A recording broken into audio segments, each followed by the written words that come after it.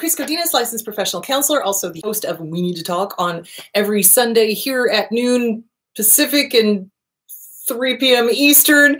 This video is for educational and informational purposes only. The views and opinions stated herein are mine and mine alone. They do not represent the ACA, the APA, or any other therapist for that matter.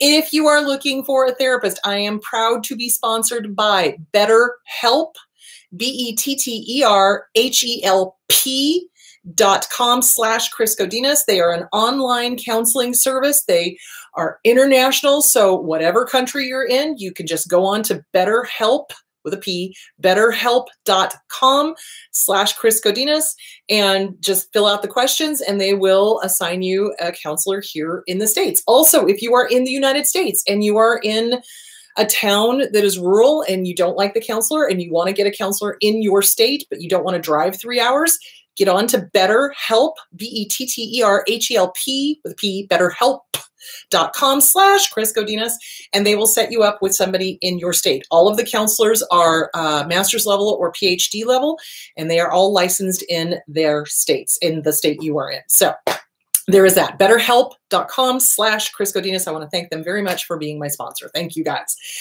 Okay, so let's see. What are we talking about today? We got so much to talk about. So hold on, just want to, okay.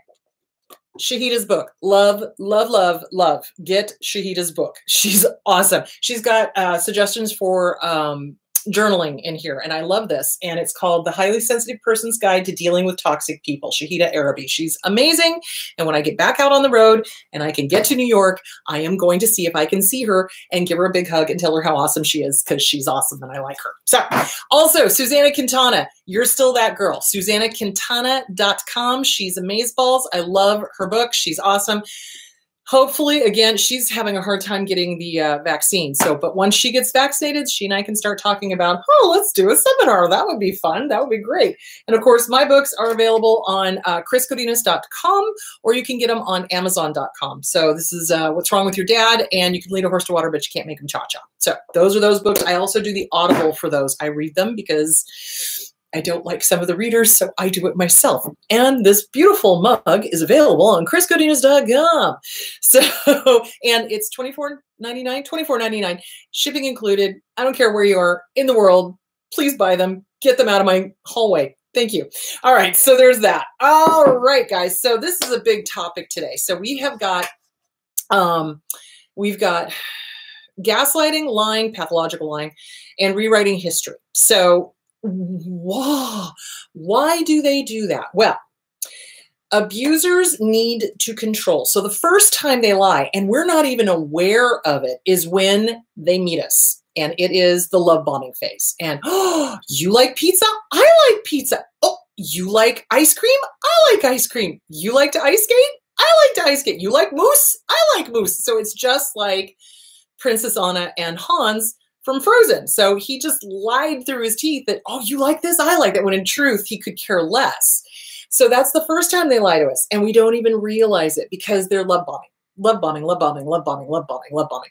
And they're, you know, making us think that they are just like us, you know, like, oh my gosh, we're so similar. We're soulmates. We're twin flames, whatever their, you know, happy horse doo-doo is. That's what they tell us, right? So that's the first time they lie to us. Then as the discard, the devaluation and the discard starts happening, you're going to start catching them in little white lies. Actually, not white lies. You're going to catch them in lies. Okay. That's why I titled this, If Their Lips Are Moving, They're Lying. So, they're going to start lying about anything and everything, even things they don't need to lie about. They're going to start lying. So why? Why? All right. Well, let's talk about lying for a second, shall we?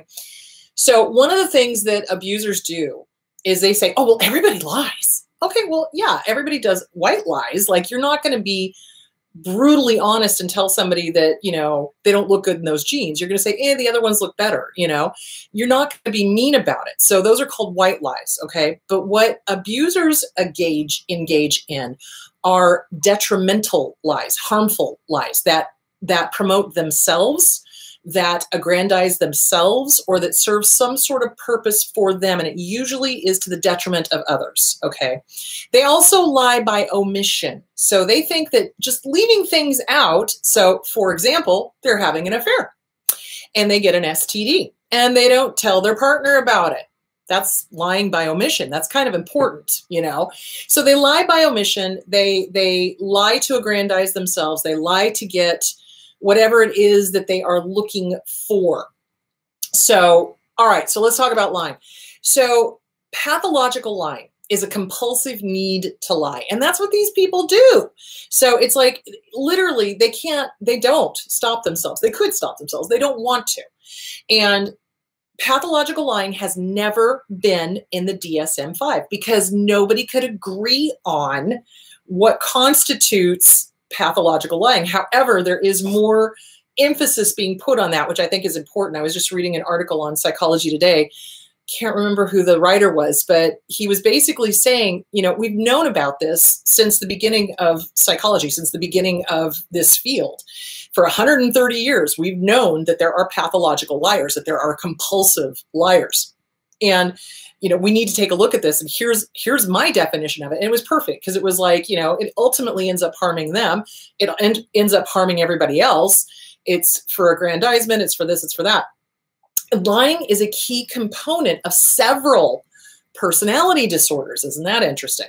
So lying is a key component of antisocial personality disorder. That's because the rules do not apply to them. And so they lie and they believe their lie. And they think if they tell their lie enough, everyone else will believe it and it will somehow magically become true. It's also a component of narcissistic personality disorder. It can be a component of borderline personality disorder when they have slid further down the road and they are into that witch category. So remember, there's like the quiet, then the hermit, then the queen who's the control freak, and then there's the witch who's just sadistic. So when they've slid, again, kind of like dark triad, into that end of it, yes, lying becomes a component of it. So the pathological lying, they're looking at developing a separate thing for it because it is a separate thing. That's just, and the funny thing of it is the researchers discovered that the people who engaged in compulsive or pathological lying did so when they didn't need to. They just did it just to see if they could get away with it. So that's antisocial. That's really, you're getting into psychopathy at that point. So they just did it to see if they could get away with it. And it was a power thing. And it was it was kind of one of those, you know how when the narcissist pulls a fast one and you can see them when they're thinking about it or when they're doing it, because it's kind of like, ha, ha, ha, ha, I just pulled a fast one on you. Ha, I'm so smart. I'm so this, I'm so that. It's like, oh my God. So yeah, so it's a power thing for them. It's a control thing for them. It's a how much can I get away with thing. It's an adrenaline rush. That was the other thing that was in this study on Psychology Today. And if you want to look this stuff up, type in pathological lying Psychology Today. All of these articles will pop up on it. So I did pull a couple of them, but it's an adrenaline rush. And one of them tried to say it was an addiction and they just couldn't help themselves, but yet they were able to stop when it suited their purposes. So like when they were being examined or when they were being in a situation where they couldn't get away with a lie, they were able to stop themselves. So obviously they could stop it. They don't. They don't want to. And this goes back to the question, the perennial, the eternal question that I always get. Can they get better? No. No. With a side of no and an extra helping of no.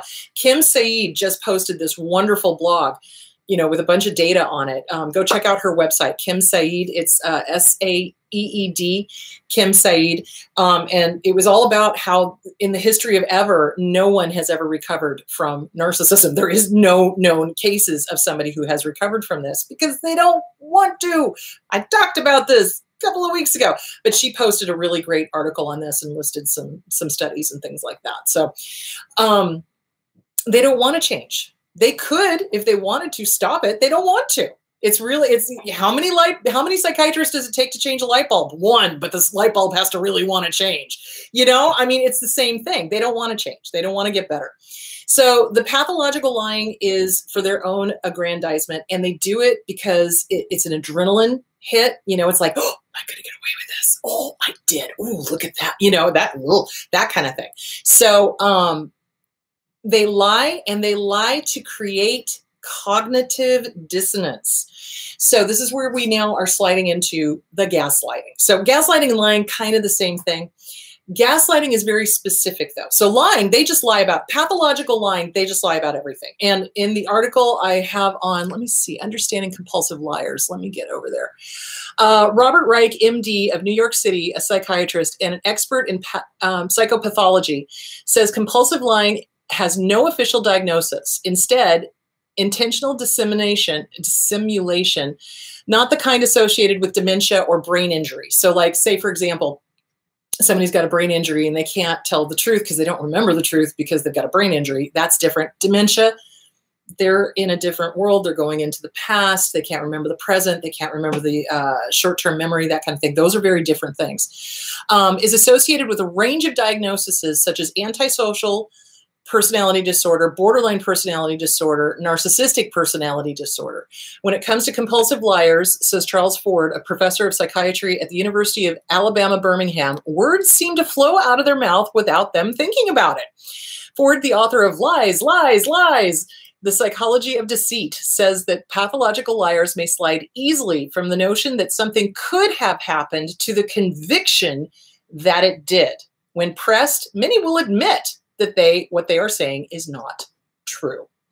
So what is going on here is they are creating their own reality. That's magic thinking. So if I say something often enough, I'm going to believe it, you're going to believe it, but yet they know that it's not true. Interesting, isn't it? So what they use this for is gaslighting. So gaslighting is when the abuser comes in and does something unforgivable and horrible, says something unforgivable and horrible, and then says, you mistook. You didn't hear me right. That's not what I said. I said this, when that is totally not what they said. So they will either do that. That's called gaslighting. Okay, and so what is gaslighting? Where did this term come from? So the term gaslighting comes from a play that was done in the 1930s, and it was made into a movie with Ingrid Bergman, and she played an heiress, and she had some sort of jewels or wealth inheritance, and this really bad guy married her for this inheritance, and so he would keep searching the house, and every time he searched the house, the gas lights would dim and do other things because he was using the gas in the upper stories to try to search the attic and the walls and things like that, knocking on the walls and things like that. And so when she mentioned something, he would, no, what are you talking about? There's no change in the lights. You're crazy. How many of us have been called crazy by an abuser? Ooh, that's gaslighting. So that's gaslighting. And the whole movie was all about that. And the beautiful thing is, spoiler alert, if you haven't seen it, don't listen to this next part, put your fingers in your ear. The good thing is the bad guy gets it in the end. So that's makes me very happy.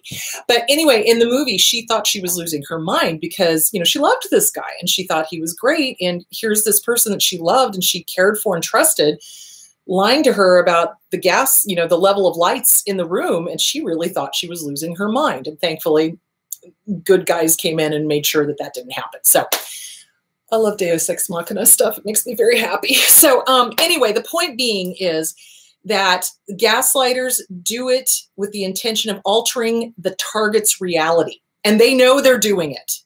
They know they're doing it, just like I said earlier. So they come in, they gaslight, no, this happened. No, this happened. It didn't happen the way you're remembering. You're mistaken. You're mistaken. Okay. Yeah. You heard me wrong. Oh, you misunderstood. As soon as somebody says I've misunderstood something, I know immediately that they've been lying. Because here's the deal. People don't usually misunderstand something grand. Does that make sense? I mean, you can have little misunderstandings like, oh, wait, I heard you wrong. But if you've got witnesses or you know what they said and they're trying to say you're crazy, oh, you're crazy, you misunderstood me. That's not what I said.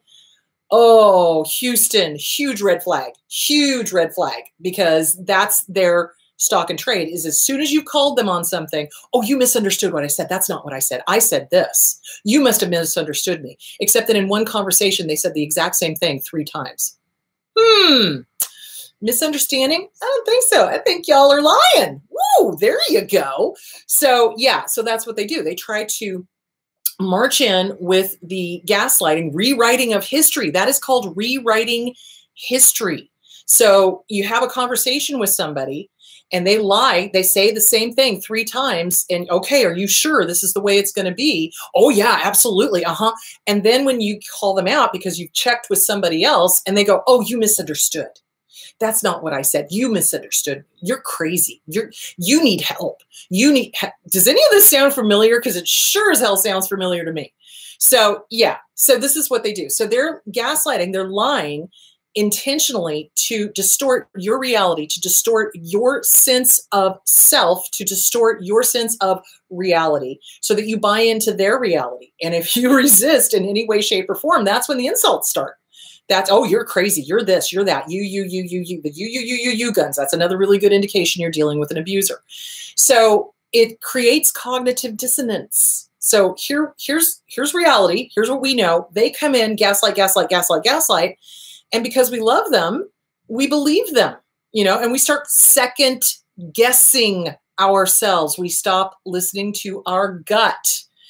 Big mistake, because that's what they want. They don't want you to listen to your gut. They want you to listen to them. So let me read this on gaslighting. This is also from Psychology Today. Let me see who this is by. This is by Robin Stern, PhD. Let me get down to where I wanted to go. There it is.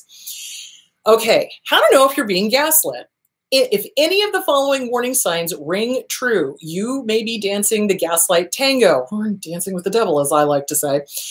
Take care of yourself by taking another look at your relationship, talking to a trusted friend and or trauma therapist. I threw that in. And begin to think about changing the dynamic of your relationship. And this goes for, let me be very clear.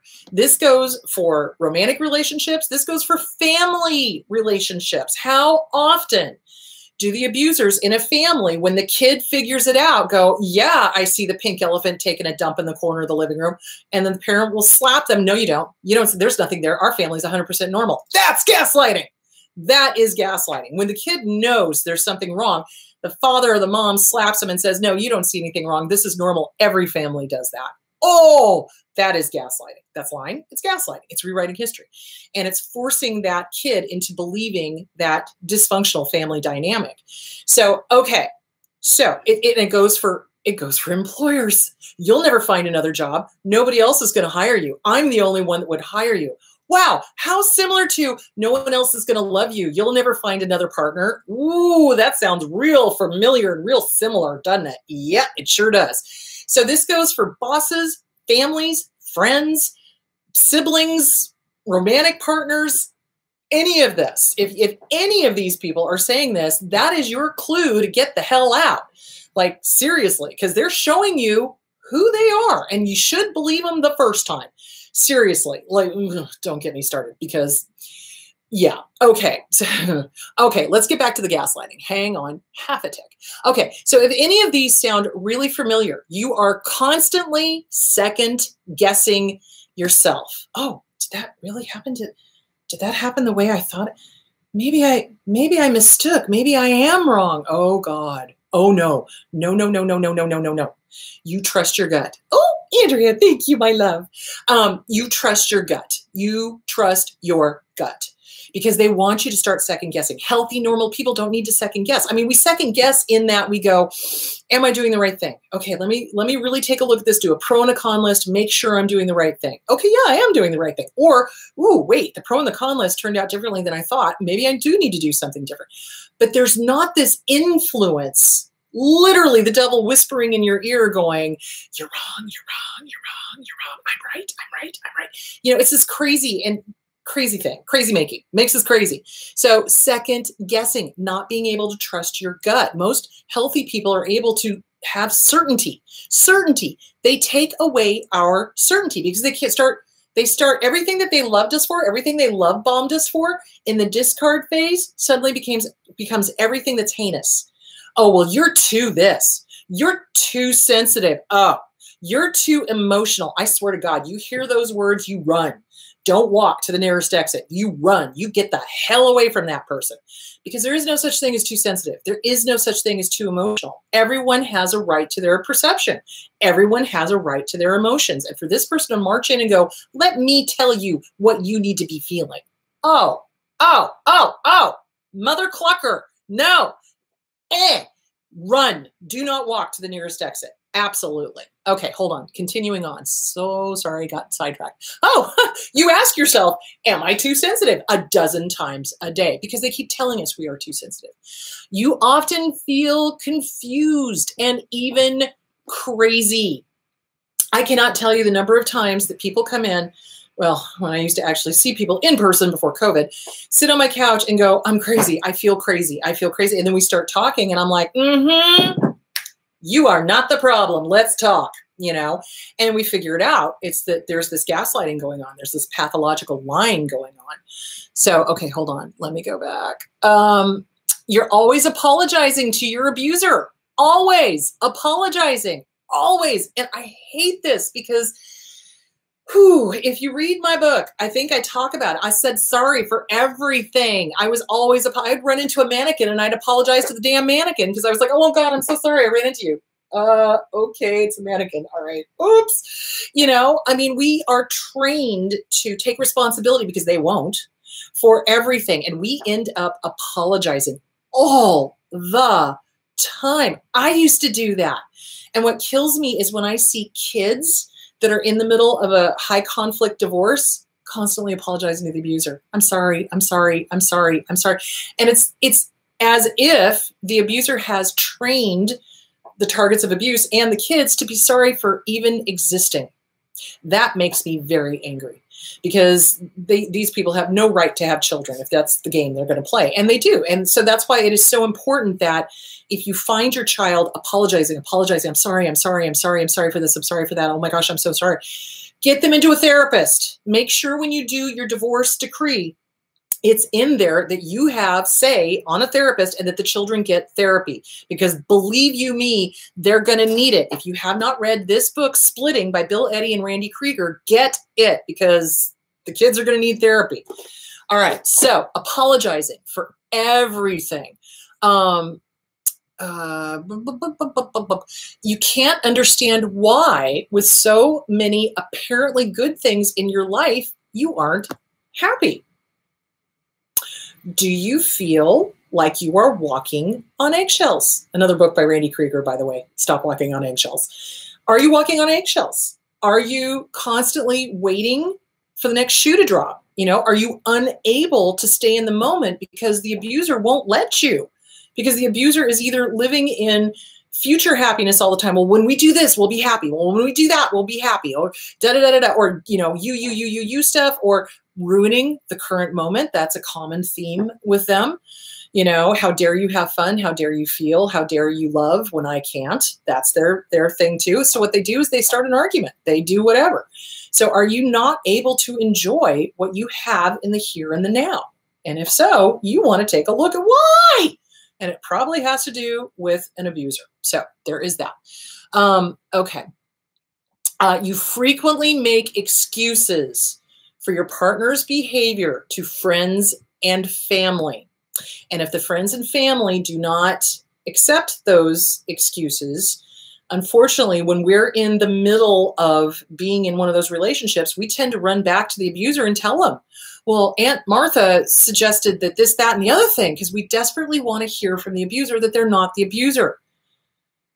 You're going to a well that is not only dry, it's salted and it's poisoned. Stop. Stop. You're not going to get comfort from them. What they will then do is insist that you give up Aunt Martha. That's what they do. They erase family and friends. As soon as the lies are starting to be seen, can't have that. Let's get rid of everybody who sees it. Oh, no, you can't. I don't like Aunt Martha. Aunt Martha doesn't like me. I don't like her. You can't be around her. That's called isolation. So that's a part of the gaslighting techniques. They start making you think that the people that love you the most are in fact the problem, when in fact the problem is the abuser. And that's gaslighting. So again, they flip everything on its head. They take this aunt that you've loved forever, or this parent, or this sibling, or this friend that you've loved forever, and start convincing you that they are evil, bad, and wrong just because they see them for what they are. And they convince us to isolate ourselves. Oh, I didn't. You didn't. You isolated yourself. You stopped talking to them. Well, yeah, because you basically said I couldn't go see them. You see where I'm going with that? So that is the goal of gaslighting. That is the goal of rewriting history. That is the goal of of an abuser is to manipulate and control. And this is all about manipulation and control.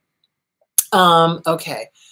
You know something is terribly wrong, but you can never quite express it, not even to yourself. So, and that's why I did a couple of videos about denial is deadly.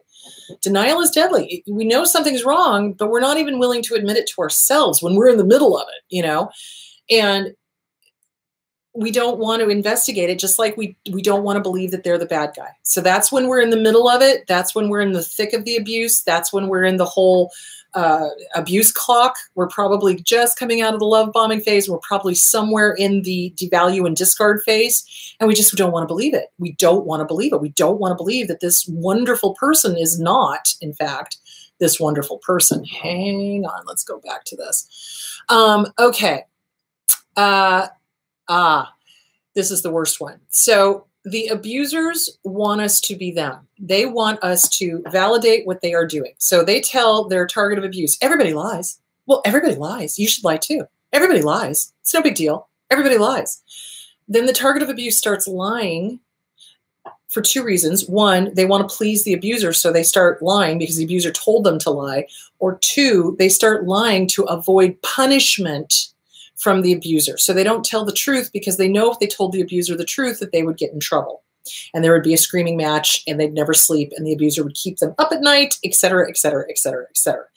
So the abuser's goal is to destroy anything good in the target. Seriously, they want us dead. When I say they want us dead, I'm not kidding you. They either want us to commit suicide or they want to kill us themselves, or they want to commit soul murder, meaning they take away the moral compass of who we are, and it is replaced with their ability to lie and lie easily. The lies just flow off their tongues, and they want us to do the same thing.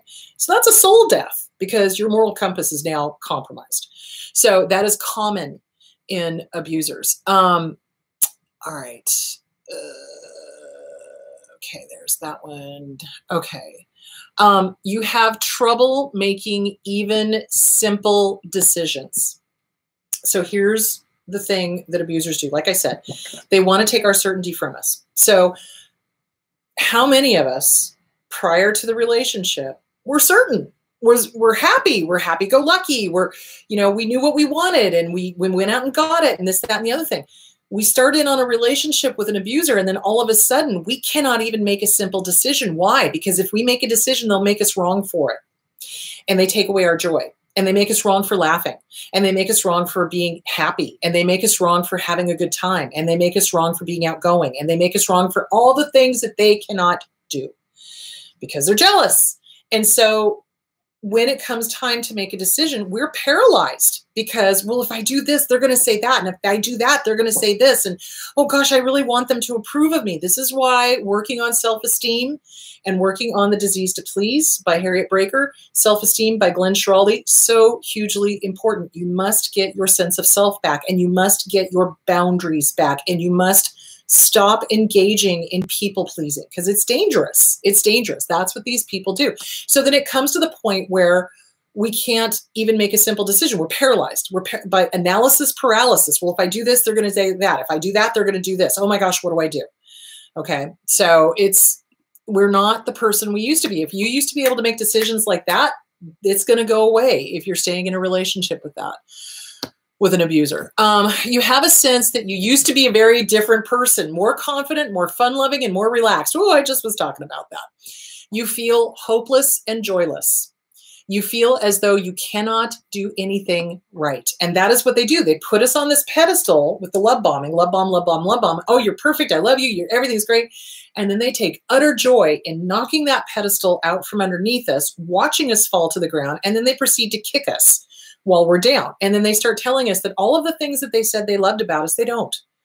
You know, you're to this, you're to that, you're this, you're that. They're telling us who they're projecting. They're projecting who they are onto us. And unfortunately, a lot of us believe it because we're so in shock from the change from love bombing to the devalue and discard that we're just destroyed. and that's why get with a good trauma therapist, get working on these books. CPTSD from Surviving to Thriving by Pete Walker, Disease to Please by Harriet Breaker, Inner Child Workbook by Catherine Taylor, Radical Acceptance by Tara Brach, Radical Forgiveness by Colin Tipping.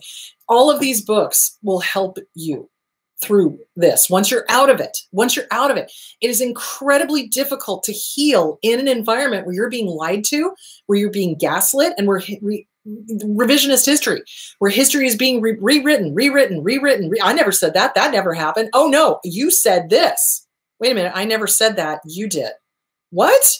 That's gaslighting. And that is detrimental to a person's certainty, to their core of who they are. And that's intentional. That's why they're doing it. Okay, back to this. Hang on. Oh, I will get to the questions. I know we're at 12:30. Hang on.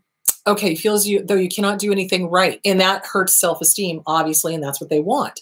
And they want you in this state of, well, what can I do to please you? What can I do to make this right? What can I do? What can I do? What can I do? Hold on. Nope. If somebody's constantly making you wrong for breathing, for existing, there is nothing you can do to make that right, because the problem lies with them. But we don't realize that as targets of abuse because we're so wanting them to love us. So that's why it's important to get with a good therapist. As soon as you recognize something's off, start working on self-esteem. And you cannot tell your partner, if they're an abuser, that you're in therapy, because the second you tell them that you're seeing a therapist, they're going to want to come with. They're going to want to know everything that is said in therapy. It's none of their business. They're going to start telling you that the therapist that you're seeing is incompetent and a liar and this, that, and the other thing, because they see you changing and not taking their BS. So yeah, that's something to think about. Okay. Where am I? You feel as though you can't do anything right. You wonder if you are a good enough person, good enough employee, good enough friend, good enough spouse, good enough sibling, good enough. Yeah, because they keep telling you you're not. So gaslighting is intentional. Lying is intentional. The pathologicalness of it is intentional. They enjoy it. Again, it's part of the endorphins, the dopamine, the serotonins, the norepinephrines, the, adrenaline, can they get away with it? Can I make this person believe this? Can I force them to believe my worldview? Can I believe, that whole thing? Whew. So it is very detrimental to the target of abuse because, again, the change from I love you, I love you, I love you to I hate you, you're wrong, you're too sensitive, you're this, you need help, you're crazy, blah, blah, blah, is so radical. It's literally like your head spins. And it is detrimental because we loved them and we want their love. We want that love bombing back. But the reality of it is, in the beginning, they were lying to us. They didn't care about any of the things we cared about. They didn't like any of the things we liked. They were mirroring us back to us. And this person was an illusion. The person we thought we knew simply did not exist. And there's nothing to get back to because it did not exist. And they cannot maintain the mask forever. They just can't. They won't. And they can't. So are they lying on purpose? You bet your bippy they are. Absolutely. Are they doing it to harm you? Yes, they are. The reason being they want to control, they want to manipulate, and they want to create their own reality.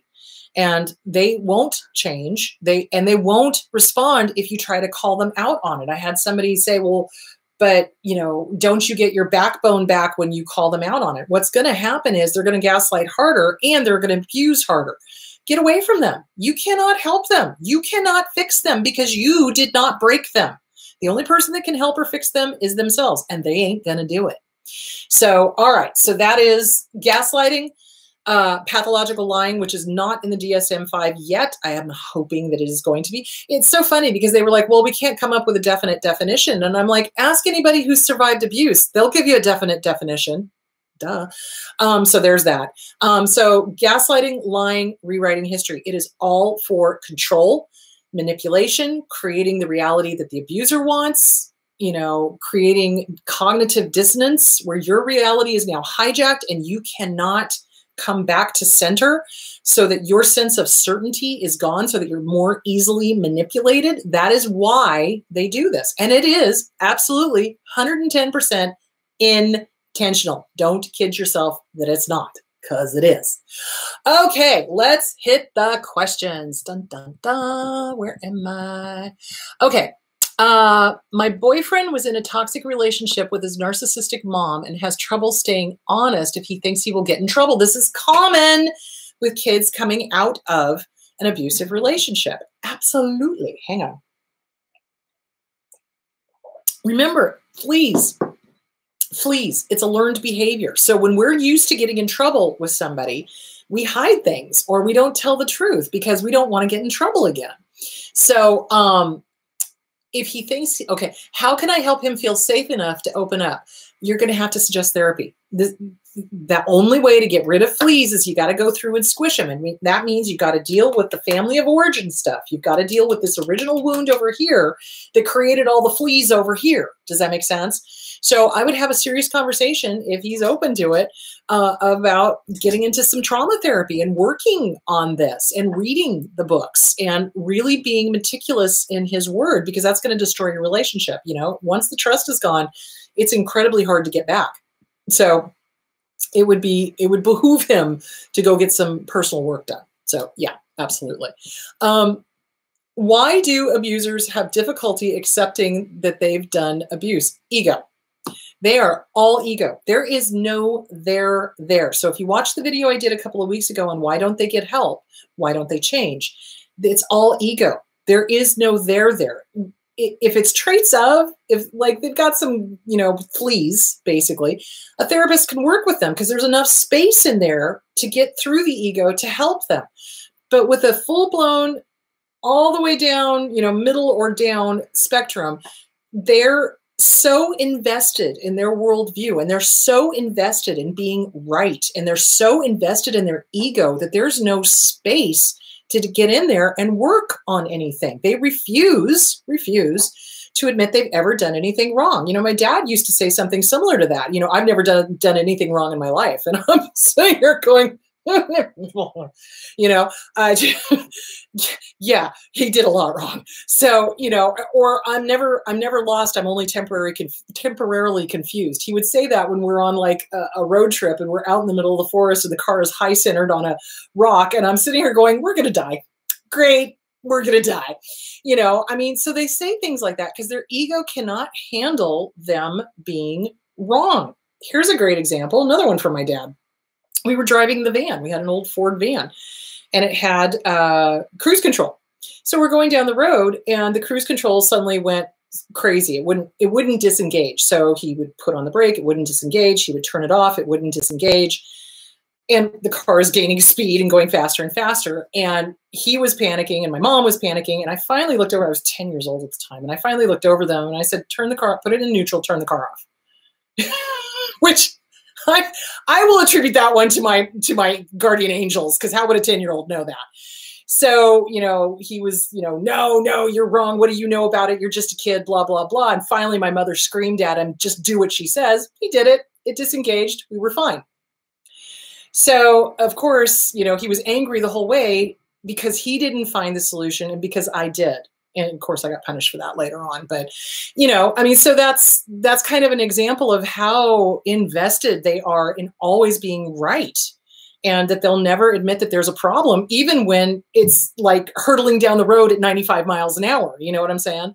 So they just don't. There is just so much ego there. They won't ever admit that they've ever done anything wrong. And this heartbreaking thing of it is that even when an abuser, and this has been reported to me by multiple Department of Children's Service people, an abuser will be sitting there beating the kid, and at the same time they're beating the kid, this isn't happening, I'm not doing it, you're not getting hit, you know, gaslighting as the event is happening. So it just makes me sick to my stomach. So that's why they don't accept that they're doing anything wrong. Their egos are so huge that they are unwilling to see the truth. They are unwilling to take accountability. They are unwilling to do anything different. So I hope that answered the question. Because healthy, normal people are willing to go, what's my part? What have I done? What can I do differently? You know, they're introspective. It's kind of like, what can I do differently? What can I do better? Have I harmed somebody? Do I need to make amends? Okay, I will make amends. Okay, good. I did make amends. Okay, I forgive myself and I move on. You know, that's a healthy, normal person. A narcissist will never make amends. And if they do, it's fake. You know, I'm sorry. Oh, I'm sorry. That didn't sound like a real apology, did it? You know, or I'm sorry. And then they do the very same behavior over again, which says clearly they're not sorry, because actions speak louder than words. If somebody is constantly going, I'm sorry, and then doing the same thing over again, they're not sorry. A real apology is, I hurt you. I acknowledge that I hurt you. I own that I hurt you. I am mortified. It will not happen again. Please forgive me. That is a true apology. And then the action never happens again. Amends have been made. You do what you need to repair the relationship, and that action never happens again. Narcissists will never do that, not on this or any other planet. So there's that. Okay, where am I? Best way to tackle a really long goodbye letter without it turning into a mini novel. It's about 6 years worth of things to cover. Turn it into a mini novel. That's perfectly okay. There is no wrong way to do a goodbye letter. And you might just decide to publish, you know? So there's really no wrong way to do it. And if there's 6 years worth to cover, then write. Take it in sections. Take it. That's, how do you think this came about? This came about by me taking in sections, you know, little kid to about 7 or 8 years old, 7 or 8 years old to preteen, preteen to teen, teen to adult, you know, et cetera, et cetera, et cetera. So do it right as long as you need to.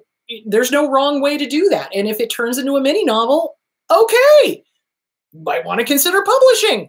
Change all the names, make sure that you don't get sued. But do you see where I'm going with that? So yeah, there's no wrong way to do that. It's okay. It doesn't matter. So like when my dad died, I had to write him a goodbye letter, and it was probably close to 30 pages long.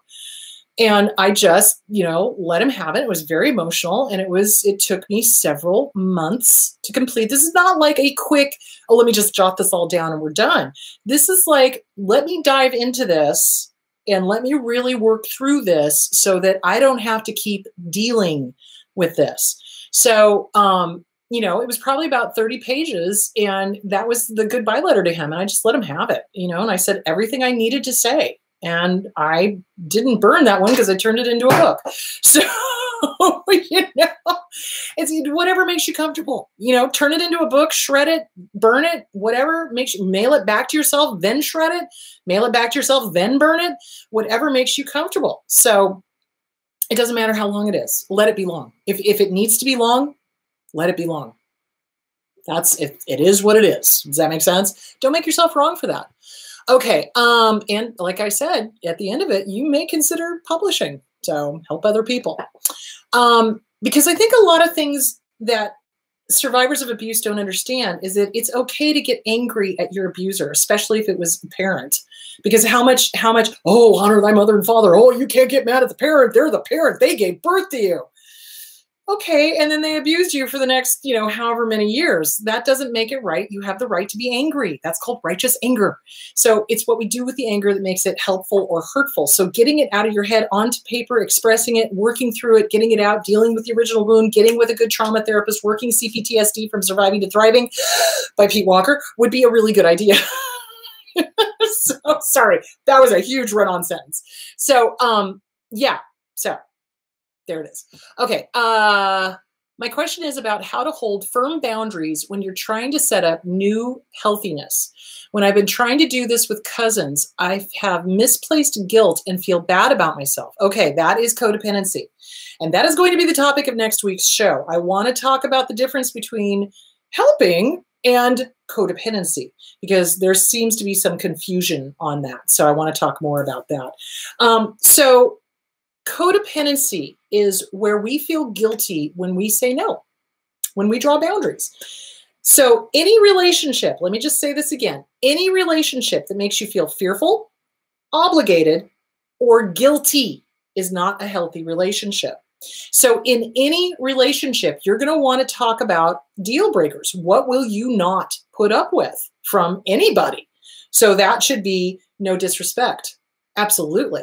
No, not respecting your boundaries. If they don't respect your boundaries, be done. Name calling. You're not going to put up with name calling. You're not going to put up with lying. You're not going to put up with gaslighting. You're not going to put up with rewriting history. You're not going to put up with cheating. You're not going to put up with, you know, come up with your own. So those are just kind of the basic ones. So when you hold firm boundaries with cousins and you're feeling guilty, it would be good to kind of work through this. Where is this coming from? Why are you feeling guilty for saying no? You know, is somebody making you wrong for not being a caregiver? And who is that? Who is making you wrong for not being a caregiver and for having good boundaries? So get with a good trauma therapist, work those books, Codependent No More, Beyond Codependent No More by Melanie Beattie, The Disease to Please by Harriet Breaker. Figure out where this is coming from. Whose voice is that?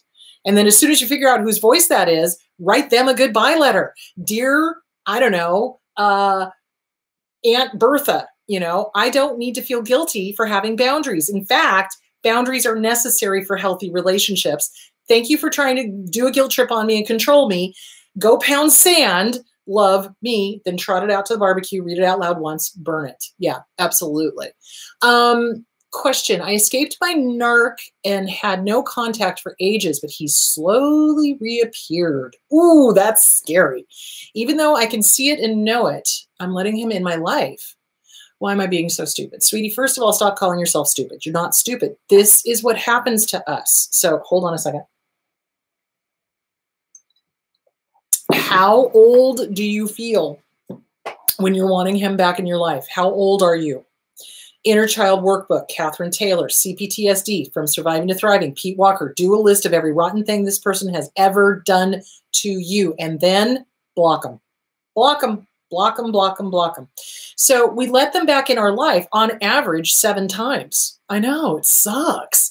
So if you look at the statistics of domestic violence, on average, it takes about 7 times of having this person come into our life, go out of our life, we leave, they leave, we come back, they come back, whatever, before it finally sinks in that they are not going to change ever.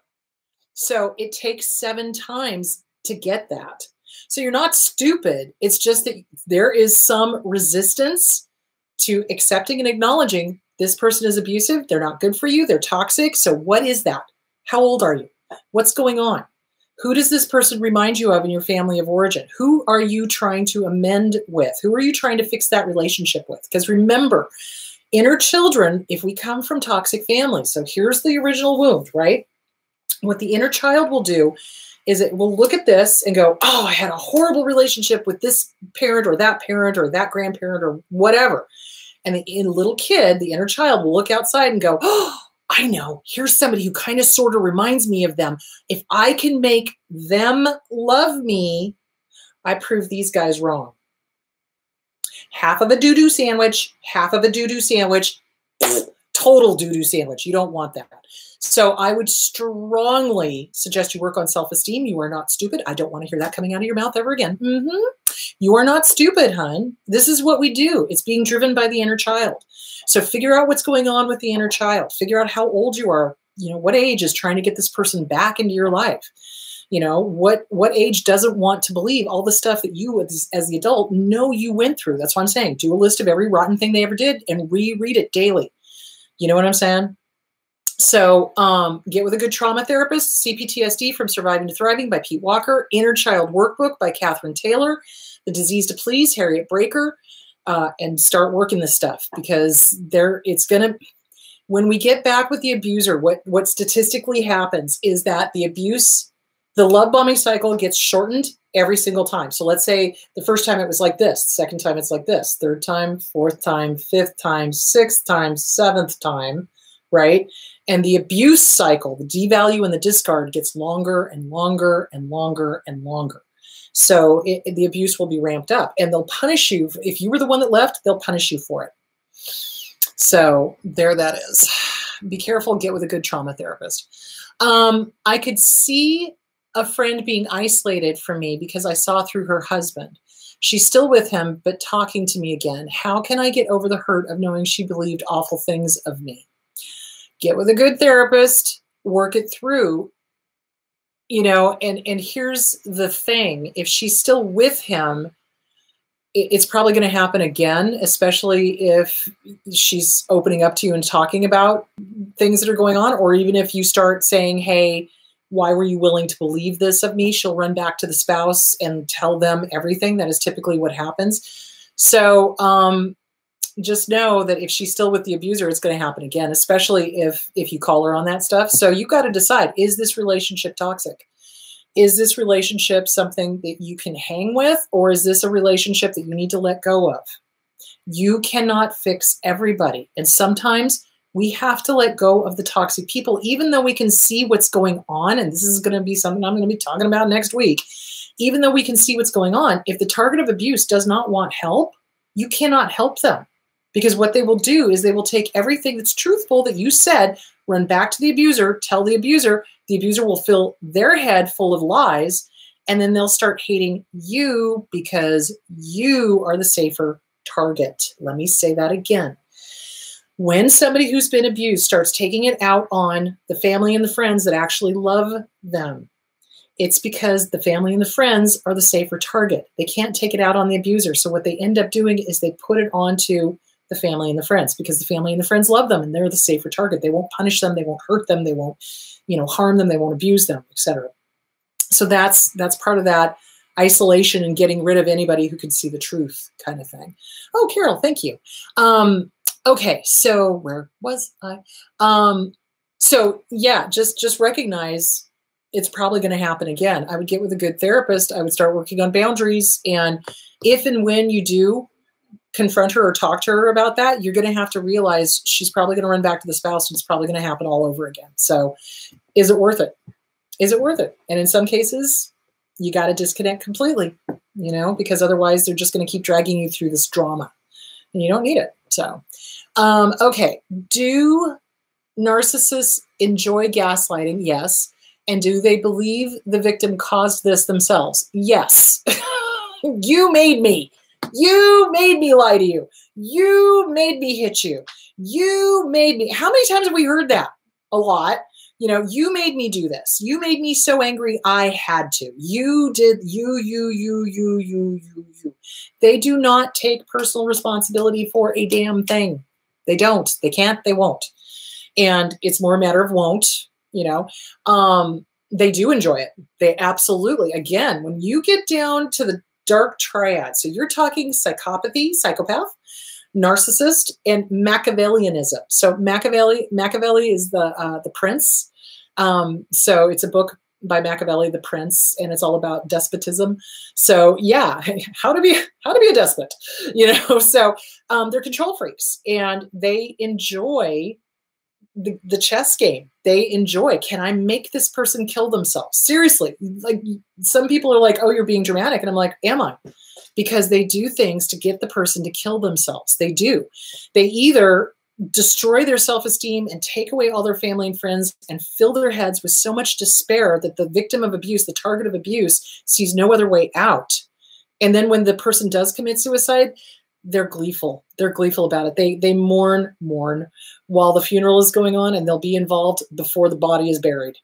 That kind of thing. So yeah, they are absolutely psychopathic. They're absolutely intentional. They absolutely love it. Can I make this person kill themselves? Can I make this person harm themselves? Can I make this person believe my reality? Can I make this person give up their family? That's a big one.